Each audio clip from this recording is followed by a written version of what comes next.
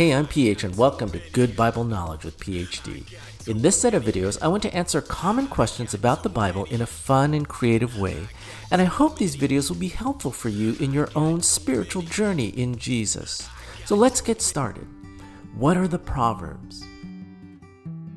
The book of Proverbs contains over 3,000 sayings designed to show God's people how their faith in the Lord and His Word should affect their daily lives. The book of Proverbs is comprised of 8 sections written at various times, including several authors and editors. Section 1 through 3 are written by King Solomon in the form of a father sharing his wisdom with his son whom he loves. Section 4 is called the Sayings of the Wise. The identity of these wise men is unknown. Section 5 is a compilation of proverbs written by Solomon, collected and assembled by King Hezekiah. And sections 6 through 8 were written by Agur and King Lemuel. The purpose of Proverbs is clearly communicated in the very first chapter. For attaining wisdom and discipline, for understanding words of insight, for acquiring a disciplined and prudent life, for giving prudence to the simple, for understanding proverbs and parables and the sayings of the wise. The overall theme of Proverbs is wisdom. The word wisdom in Hebrew is chokmah, which describes a skilled craftsman, highlighting their mastery over their profession. Proverbs were meant to impart spiritual wisdom, teaching the reader how to be skilled in godly living. Proverbs are short, pithy sayings written entirely in poetic style. The predominant structure is that of poetic parallelism. Each verse contains 2 statements that have a parallel relationship.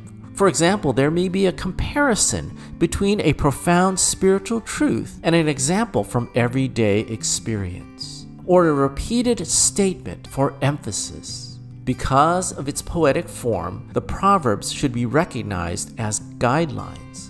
For example, when Proverbs 21:5 says, "The plans of the diligent surely lead to abundance, but everyone who is hasty comes only to poverty," this is not a statement of absolute fact. Rather, it is a principle to live by.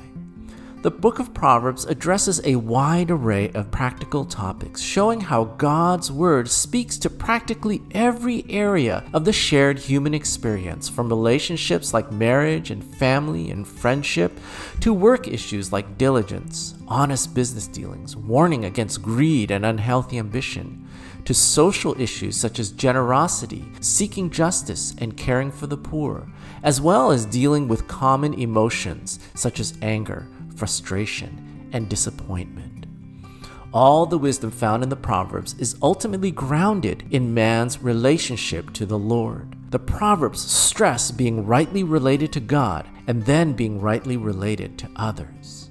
What the Proverbs illustrate is the importance of the integration of faith and life. Faith in Jesus is not simply a spiritual experience lived in isolation.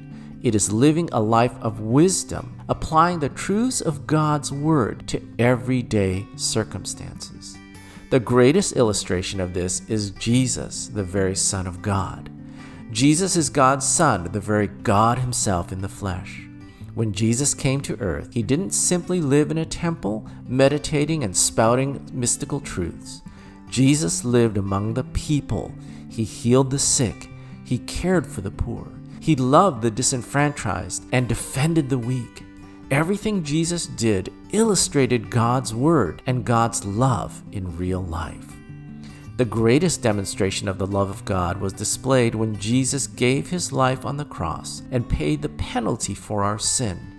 And the greatest manifestation of the power of God was displayed when Jesus rose from the dead. Thanks for listening to another episode of Good Bible Knowledge. We'll see you next time.